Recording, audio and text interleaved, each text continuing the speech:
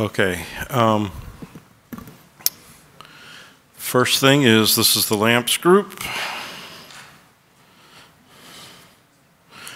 Remind everyone about the note well. If you cannot abide by the note well, please leave the room.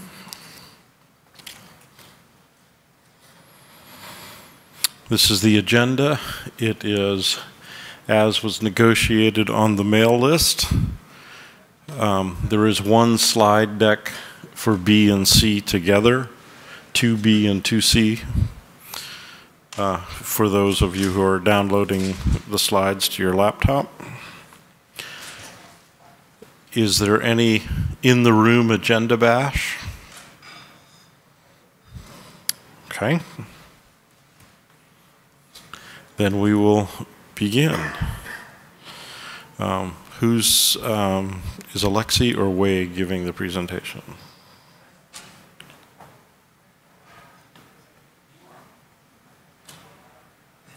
Neither one's in the room. All right, we will start with Jim and come back to them, hoping that they're in one of the long elevator queues.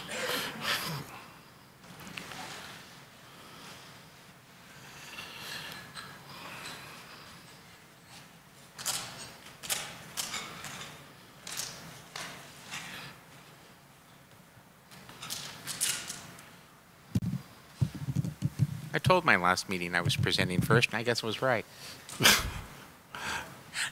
Okay, next slide, please. So, I think we've managed to get through almost everything that needs to be done for these documents.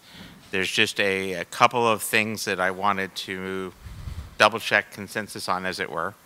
The first is there was a couple people who wanted to list AES-192 in the mandatory, well, in the explicit must, should, may list.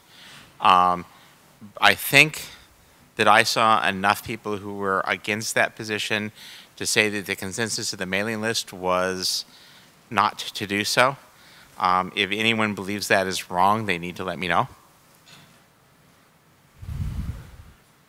I inserted text on deterministic ECDSA, which I think said use it if you have it, because it's much, much better. If anyone objects to that text, please do so. Otherwise, it will stay. So Jim, what I think the text says is that signers should use it, but validators can't tell whether the signer used it or not, right? I'm not too sure it says the second. Okay. That is a true statement. Because it's really a should use it to signers. Yes. Okay. Right. If you can figure out how to check on the receiving end, I'll give you a math prize.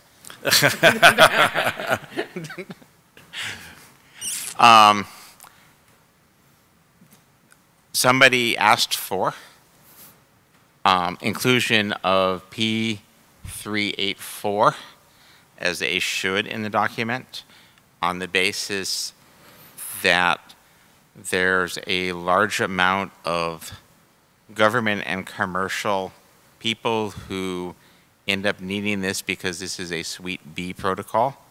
I have pushed back on this using much the same logic that was used to push back on AES-192, which is yes, it's there, but it's not really something that we're saying it's. Let's see. No, let me rephrase this.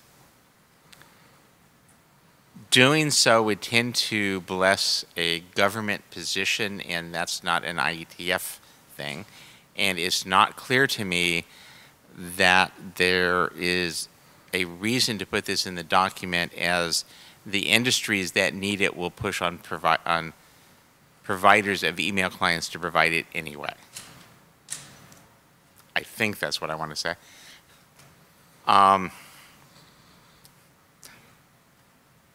Does anyone want to say anything interesting at this point in time? So on the list, We'll start with the chair. So on the list, I've been the one advocating it. Is there anyone else in the room who supports the inclusion of it as a should level requirement?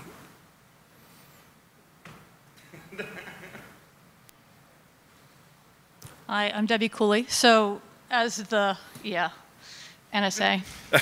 Can somebody so we're lower calling the it, mic? I can't, it doesn't move. It's okay. So we're not calling it CNSA, by the way, not Sweepy. True.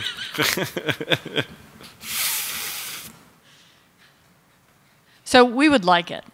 Can we now call it the keep Donald Trump out of my business algorithm? The what? No. No.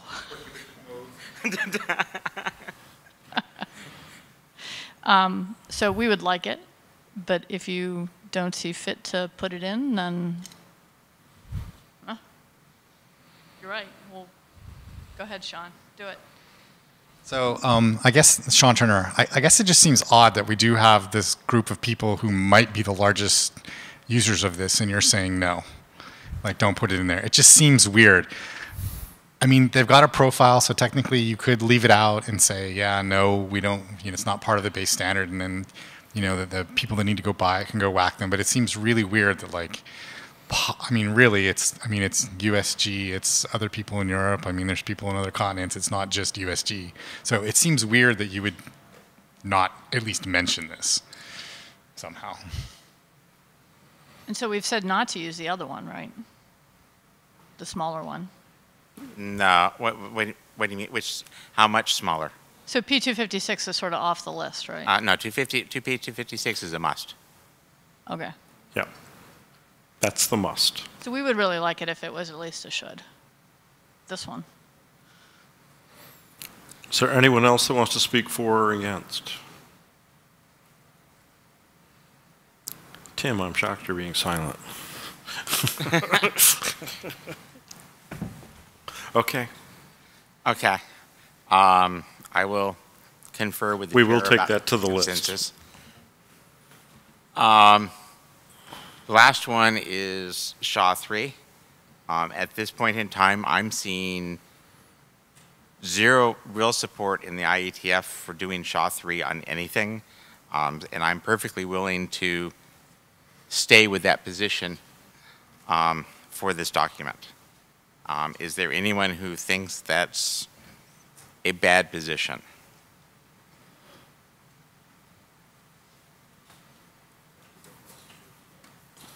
Huh? No. Not seeing anyone run to the mic to say otherwise. Okay. So from that list there, that basically says we've got one thing to decide and everything else stays put. Okay. So work left. I need to add a really short paragraph on padding, which says, you may want to think about it, but it's not probably a huge issue for SMIME per se. And I need to regenerate examples and try to get some verification of them. I'm debating just stealing some Paul Hoffman examples for everything except the authenticated data, so that's the only one I have to generate from scratch. If anyone thinks that's a bad idea, let me know. If anyone is willing to do validation of these things, let me know off list so I can send them to you and say they're right. I think I can probably get Peter Gutman to do validations, but I'm not positive yet. So are these examples that you're putting in this draft or examples you're putting in the 158-page SMIME examples draft? These are examples I'm putting in this draft. Okay, great.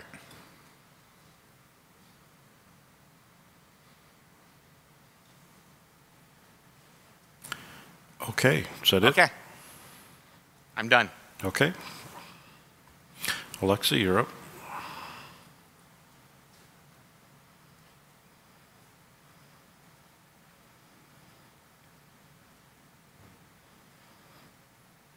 No.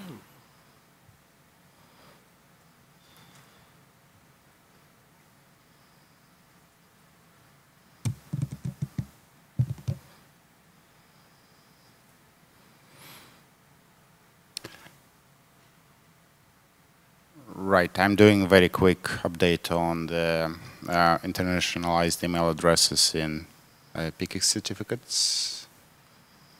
My co-editor did a very good job. He did 2 updates. Basically, we received, I think, 3 reviews, 1 from Russ, 1 from Sean, and 1 from Jim or something like that.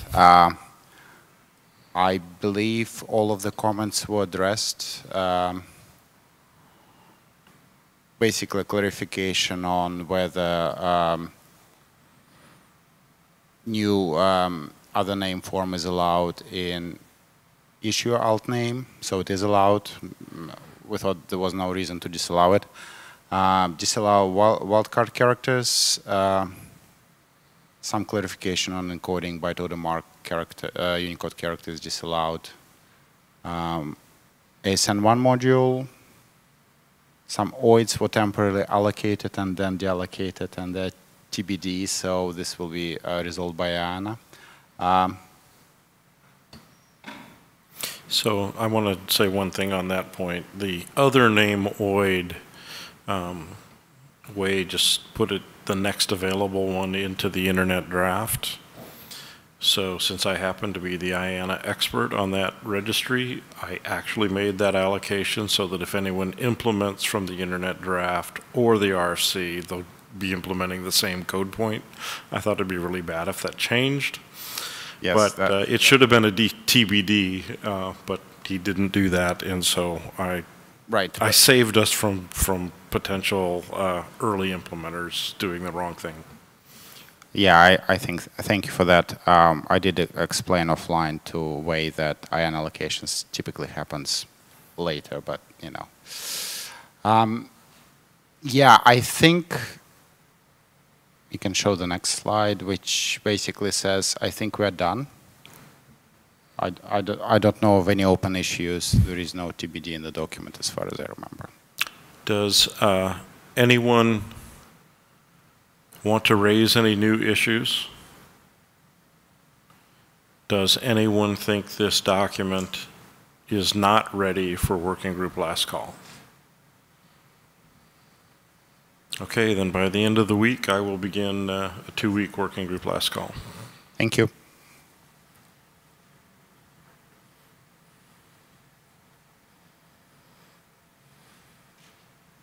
Sean.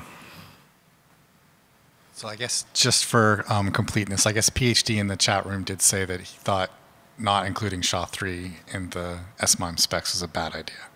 So just want to...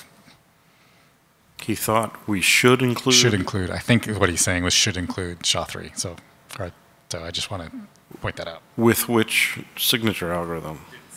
Okay. All right. Hi, my name's Sean Turner, and I'm in the pink box. So why am I here? I asked Stephen Farrell to AD sponsor this draft, and he said, that's awesome. Please go get some comments. Go to LAMPS. So here I am. Next. All the links actually go to things. So what's EST, right? So EST is an enrollment over secure transport. It's the last RFC that came out of PKIX. Leave the joke up there. Basically, the idea is to allow people to do enrollment and get certs and server-generated certificates over an HTTPS connection, and it's get and posts. And it's just a collection of them. So there's one for CA certs, there's one for doing simple enrollment, which is 10s and 7s. Simple re-enroll, it's the same thing. Server keygen allows you to ask the server to generate you a public-private key pair. Full CMC, which is just another interface to do the full CMC dance that you could do. And then there's CSR attributes, which was added to allow the EST server to provide something to the client that they can then use to include in one of the enrollment requests. So an example essentially is HTTPS, example.com.wellknown/EST, and then like the service name. So what do I want to do? Extend all the protocols. You give me a framework, and I need to do some stuff, so I want to extend it. The key point here is it's an extension. It's not an update. I don't think that every EST server that's out on the planet there are a few, need to do all of these things. It's just some additional services, and some people could adopt them. So I have actually talked with some people. Dan Harkins is not here. He thought some of it was a little interesting. Some of it actually implemented in Yokohama, like on the fly, fairly quickly. So that was nice. And Panos at Cisco, I guess I also talked to. Unfortunately, I will butcher his last name, so I won't try it. He said some of it was good, and some of it he went meh. So I'm completely understand that not all of the services are universally loved by everybody, but I think that if you put enough of them together, I got enough use cases that they could be used. So next. So first thing I want to do is extend the existing server keygen in 3 ways. The first thing I want to do is that there are some additional CMS content types that allow you to return, to allow you wrap key packages in additional things. So one of them essentially is, right now you could do naked, which is essentially you just return a naked key over TLS, which is good for most scenarios, but not for those that are slightly more paranoid. The next thing is you can use encrypted data or envelope data. Well, there's this RFC6032, which is encrypted key package. So that's useful if you want to do this thing called CMS content constraints, which you can put in a certificate to limit the person that's allowed to authorize or originate these packages, what they can do. So the idea is that you would like essentially link the two. The next thing is that actually, because we also have a way to return receipts and errors, we'd like to have the ability to return these back to the server. So the idea is that when you give them a package, you can say, you know, please return this receipt with an attribute. If there's an error, hey, guess what? You post back the receipt or error. And you do that with a post. And I had to figure out a way to, someplace to put this. So essentially what I did was I extended the syntax from server keygen to someplace called return. So it's generic because it's both receipts and errors. I could have had one for each, but I figured since it's one thing, it's a post, you would just go there. And the one thing that both I think Dan and Panos liked was actually returning a PKCS12. We'd love that everyone would use the standard formats that we came up with, but PKCS12 is still used, and so we're just going with the flow. It's just add another one that will actually be used. So, you know, we tried our best, and everybody was like, hey, that's really great, but P12 is kind of what gets used, so I'm giving up. So next, and then all of the new services. So the idea essentially is this PAL thing, and this is where I'm going to duck. It's an XML formatted file that essentially is a flat file with a bunch of entries that are included. There's an IANA registered type, there's a name for the thing, there's a pointer in it, and a date and a size. And so basically you'd have this file, and you can just, you get pointed at it through some a priori syntax, and you would essentially just walk through this file to know all the things to get. So the first thing you would get is like your CA certs, then you can maybe get firmware TAMP stuff if that was interested. Then you could get some CRLs, and then you get some do your enrollment, and you can do all these things. And at the end of the day, after you've walked through this whole file, you're ready to go. You're pretty much ginned up, and you can start communicating. You don't have to like guess what the next step is. So there might be some other way to do this, but this is the part that Dan implemented kind of on the fly fairly quickly. So distribute, and I have some slides later if we have time, which we might, or if you're bored, we can just skip them and you can read them later. Distribute EE certs. So this service would allow you to essentially say, hey, I know that these devices are really only going to talk to a couple of people. So just distribute certs that you know that the device is actually going to talk to. So say you're setting up a thing in a house or something, and it's only going to talk to 4 other things. You could give it those 4 certs, so it doesn't have to go find them later. It's just already got them. So when it goes to communicate, it can use them to just verify or decrypt stuff. CRLs and ARLs. So I know there's a way that you can do that you can just straight up pull the CRLs and ARLs from CAs, but you could also just use this mechanism to distribute them. Symmetric keys. Again, it's another key format that we defined in the IETF, and the idea is that, hey, it might be good to actually be able to use this EST thing to distribute them. So the idea is that essentially the client would connect to the server, and the server would say, hey, look, here are all these symmetric keys that you could use, and WAMO would download them. And again, it's CMS wrapped, and you can encrypt sign. There's a whole bunch of various ways that you can wrap these things to provide various levels of security. None if you want, or a whole bunch. And then we get into the more fun ones, like firmware. It is an RFC standard. There are actually people that use it, so the idea is that we'd like to be able to support those people that could use it. TAMP's another one. And then, of course, all of these things that we require that IETF protocols do, like return receipts and errors, we included those. And for completeness, we're like, all right, so we need to be able to support returning those. So that's where this service name /return. with posts. So the difference is all the ones on the left are gets, and the ones on the right are posts. Sean, Yes. yesterday we had an interesting discussion in TLS about some groups in data centers that might use pre-shared keys. So is this symmetric keys thing appropriate to solve that problem, or is it orthogonal? I mean, it could be used. So the idea is if they were to set up their servers to be able to go pull this thing, you could see that could be a solution. Interesting. And backup, and this is just kind of more, if you want to go to the next slide, it just shows you the format of the PAL. And again, I duck because it's XML, but it's basically, it's a PAL with a bunch of messages. It's got a type, and it's from an IANA registered thing, which is we have on the right, and there's a whole bunch of them, so we kind of broke it down, the ones that I've been using. Because the PAL could be like 1 million long, maybe you don't want it 1 million long, you can clip it and make it short, so you can have one PAL point to another PAL, and then all of the things that it might do. You have a date format, the size of the thing, and then some info about the actual thing that you're pulling down. It's just a format for a manifest. Basically, it's like a manifest, basically, yeah. That's probably a better name for it. But Is it commonly used somewhere? Or? is it commonly used? There are people that are using it, yes. And Define As in, you didn't invent it? I mean, no. Okay. Well, I mean, yes, I invented it, but no, it's, yeah. It's a manifest, basically. It's not there's not a standardized manifest format, but it is a... What, you don't want to use JSON?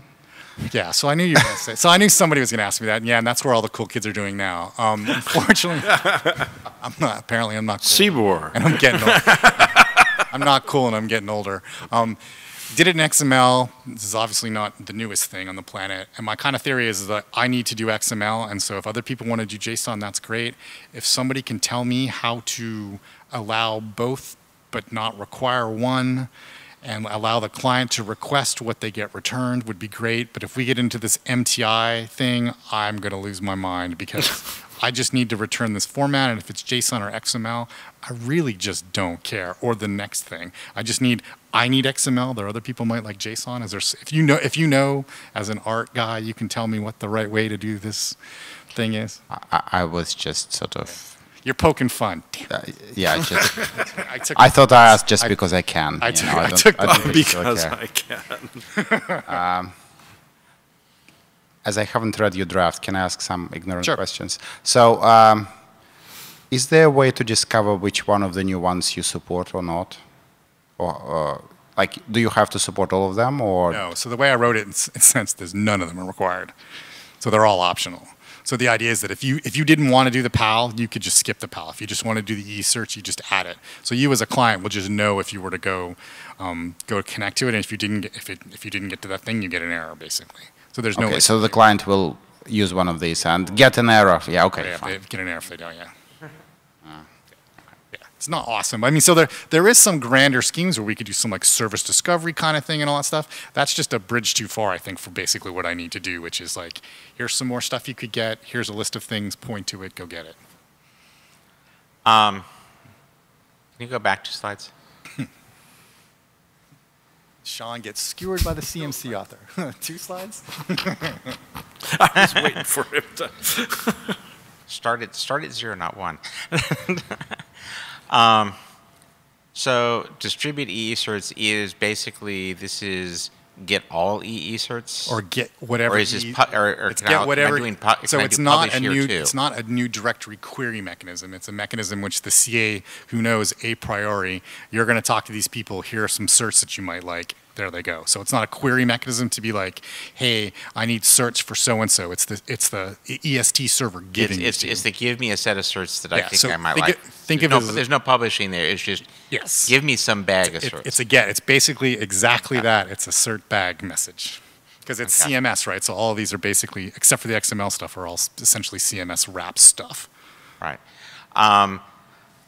After this meeting, I'm going to go to a core meeting. Core meeting.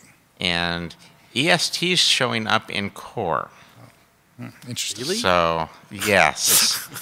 Well, it's not a crazy idea. I mean, when they first came, I was like, "Ooh, whoopie-doo!" It's just like CMC, but you know, there are some other things that it does that seem to work, and it fits some other people's deployment models for certs. So obviously, they're going to want to change things at some point to return some other things, but obviously they're gonna roll over and die if you feed them XML. Well, that's fine. So my theory is that I don't. So the PAL is the only one that's XML, right? The rest of it's Right. all CMS blobs. And if again, you can tell me how I can query and get XML, and they can query and get JSON, that'd be great. And I don't know if you do that based on some. Oh, you can ask for you can do. Can't one do PAL, one do PAL JSON, do one do PAL. Sure. You could do question format equals. Yeah, so I guess you do that with something like that. Yeah. So if we could do that, that'd be great. And then just not like you could actually agree on the quote unquote schema, but it can't be a schema because it's JSON because JSON doesn't have a schema. But right, but you can basically agree to they'd actually want it to return a fields. Seaboard probably. They could do Seaboard, JSON, whatever. We'll make up a new format. Call it Sean. Hi, Sean. Hey. Is that a new one? Hi, Sean. Sean Leonard. So yeah, just to, although it sounds like some of this XML versus JSON versus CBOR or whatever was a little facetious, this exact same issue of type negotiation has come up in NetConf and Yang, and they have an approach of negotiating internet media types. So I would say that but we should just use a very similar approach Over HTTP? over HTTP. Over HTTP. RESTconf just use HTTP content negotiation. I think it's accept header. Oh, okay. So You just say accept and the format or list so of you formats. can say, because that'll work. Because I mean, that's basically what I want. Like I wrote this and was like, how the hell? I knew I was going to get zinged with this. So it's like, how do I get out of this box? So if you guys have a solution, I could go look it up and run it. Yeah, the only annoying thing from RESTconf is they sort of said clients needs to support both JSON and XML, and server supports just one. So I would rather, if you want to recommend one, recommend one. Don't recommend two. Make one mandatory to implement and As everything. long as it's not a must, if it's a should, I'm okay. Yeah. Because there are times where you can just be like, can't do that. The box doesn't do that. So that's life. All right, cool. That is actually really valuable input because I didn't know how to do that at all. So this is not in the charter of LAMPS, but Stephen kind of said go here, so Sean came here. So what I'm going to do is, if you think this work should go forward, please send an email to Stephen. Go ahead. Yeah, cool.